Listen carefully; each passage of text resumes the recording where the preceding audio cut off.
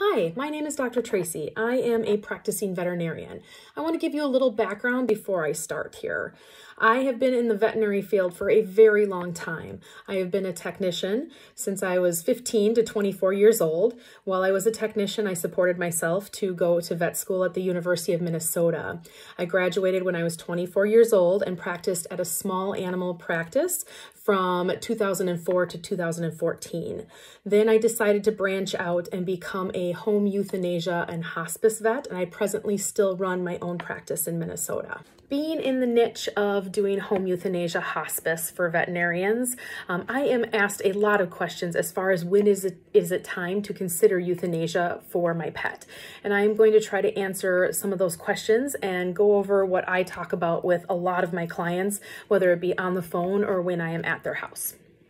The first thing that we make essential for owners to try to evaluate is to try to evaluate their pet's overall quality of life.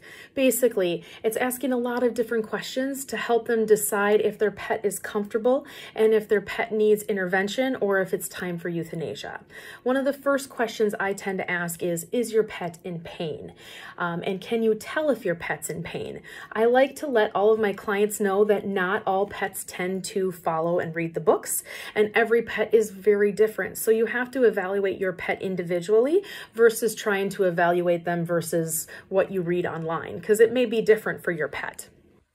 So for quality of life scale, there are actual pages and/or online resources that you can do to help calculate an actual score for your pet's quality of life. I like this one, and there's also a really good one on journeyspet.com that helps calculate it out for you. I recommend that the entire family takes it if they're able to, and then take the average score so you're getting kind of everybody's thoughts on it. Just because your pet has a low quality of life score doesn't mean it's immediately time for euthanasia. I recommend people take this when they're starting to question quality of life or after their pet has been diagnosed with a terminal disease, and then continue to take it over time to see and help you evaluate when your pet's quality of life is diminishing. So evaluating pain in a dog and cat can sometimes be difficult. They are very stoic, and a lot of times, especially in cats, they can really hide what they're feeling.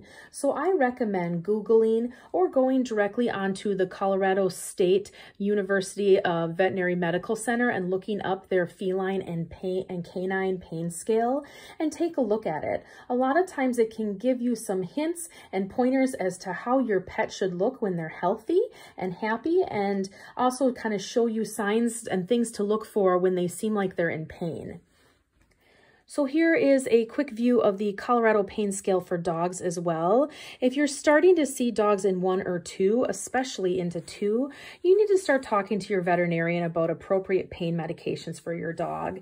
Because if they're getting to 2 or to 3 and 4 category, they're already in a lot of pain and discomfort, and their quality of life should be pretty poor at that point.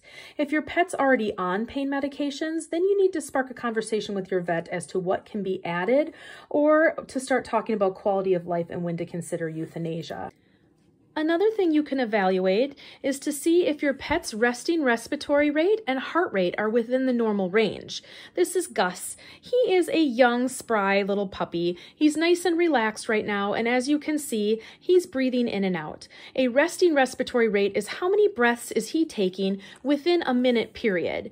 Honestly, it should be anywhere from 10 up to about 20 or 25, depending on the size of your dog. It gets a little faster if they're smaller, and it's slower if they're sleeping. You can also evaluate their heart rate. Now, sometimes that's easier said than done. If you have a dog, you can place your hand underneath their arm and just kind of feel on their chest and count how many heartbeats are happening in a minute. The other option you can do is gently put your hand underneath their leg and just lightly palpate where their femoral pulse would be. If you're pressing too hard, you may not feel it. If you let up a little bit, you should feel it being nice and strong underneath your fingers. Count it for a minute and see what their resting heart rate is. Heart rates should be anywhere between 80 up until about 120 for most dogs. Some dogs run a little higher, some are a little slower. I usually recommend checking it when they're healthy and just seeing what their normal respiratory and resting heart rate are, and then you'll be able to know when it's different as they get older and if there's diseases they're dealing with. Now for cats, you can do the same concept that I showed you with Gus on how to count their respiratory rate and feel their heart rate. Usually it's easier to feel their heart rate just on their chest versus doing the femoral pulses. Go a little slower. They tend to question handling that they're not used to. So it is a good thing to kind of get them used to when they're getting a little older, just to be pet like that. So you are able to check that. Their resting respiratory rate is usually between 15 and 30, and their heart rate is usually anywhere between 130, 140 up to 200. Now, just because it's a little slower or a little quicker doesn't mean there's something wrong, but it can maybe spark a conversation with your vet to let them know that this is happening and see if it is something that also changes over time. Other things I recommend to help determine your pet's quality of life are trying to pick their 5 favorite things that they like to do. Now, if you have a lab like Gus, eating can certainly be one of those things. If it's something a little more obvious, like that's starting to change, you might need to have a conversation with your vet a lot earlier. But if it's something more subtle, like you're noticing he's just not wanting to go out on walks, or he's not playing with his favorite ball, or he seems to be withdrawing from the family versus following them everywhere, especially when you're cooking in the kitchen. Stuff like that, that would be things to consider.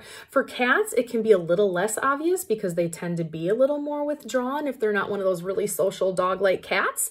So you want to take the subtle things a little more seriously, like they're not following their favorite spot in the sun. They're not able to get up to their favorite spot. They're not scratching on their post anymore. They're not getting excited about catnip. Stuff like that would be a more likely for you to want to spark that conversation with your vet that things are changing.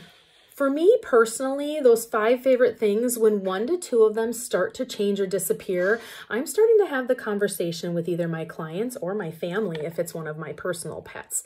Because when 3 to 4 of those favorite things start to disappear, a lot of times those pets are in much dire need than we know, and they're feeling a lot sicker than they're letting on. By the time that 5th thing tends to disappear, a lot of times they're in an emergency situation, and then clients are struggling trying to find somebody to help them at the very last moments while their pet is suffering. Now, some animals do some really specific things that show that their quality of life is changing. I commonly hear cat owners tell me that their cats are hiding in odd spots that they never hide in, like the basement or behind a couch or in the bathroom. I also have a lot of cat owners at the end of life for their cat telling me that they're going and just sitting and staring at the water dish. Or if they're indoor-outdoor kitties, they're tending to find bodies of water and just sitting there and staring. Now, I have no clue why they do that, but I have a lot of people tell me that end stage dying process, that's what their pets are doing. For dogs, sometimes it can just be something as simple as being more withdrawn or not wanting to play or not being as interested in food. But again, sometimes you have to take those really odd behaviors more into consideration too when you're determining the quality of life. I also tend to tell my clients to buy a cheap calendar at the dollar store and mark good days versus bad. G for good, B for bad at the end of the day. Now, certainly you can use one of those quality of life scale calculators day by day to help you determine, hey, was this a bad day or a good day? Otherwise, usually I'll tell people just talk about it with your family at the end of the day, or just sit down and kind of think back to how the day went. Did your pet eat all their meals? Can your pet get outside, or did they soil themselves? Did you have to assist them and carry them out every single time, or were they able to get up and do it on their own? A lot of times when we're looking at our pets and living with them every single day, those changes and those good and bad days kind of all blur together. So it's really hard to know, did this month change and my dog is having more bad days than good? Or was this a really good month and my cat's having a really good time and we're having more good days than bad? So just putting a G for good and B for bad at the end of each day for the calendar can help you look back each week, each month, kind of depending on how your pet is doing, to help you determine if they're having overall more good days than bad. If we're starting to see more bad days than good, again, that should spark another conversation with your vet or a home euthanasia and hospice consultation. So those are some of the common things that I tend to talk about with my clients, usually being over the phone, or even if we're having a pre-euthanasia consultation in their home, some things to evaluate. I hope it helps you, but there is a disclaimer. Being that I am a vet, I cannot prescribe or give you any recommendations for your pet without having a personal relationship and physical exam with your pet. But I can help you to just determine what conversations that you should spark with your vet, because the more knowledge you have going into that conversation with your veterinarian, the more you're going to get out of that appointment, and the more they appreciate helping you because they know that you're more prepared for this as well. I will be posting more videos down the road discussing some of the terminal diseases that I see, whether it be cancers or certain diseases like diabetes, congestive heart failure, etc., just to kind of help you determine when your pet is not doing well, and also kind of determining or letting you know other conversations you can have with your vet to help support your pet.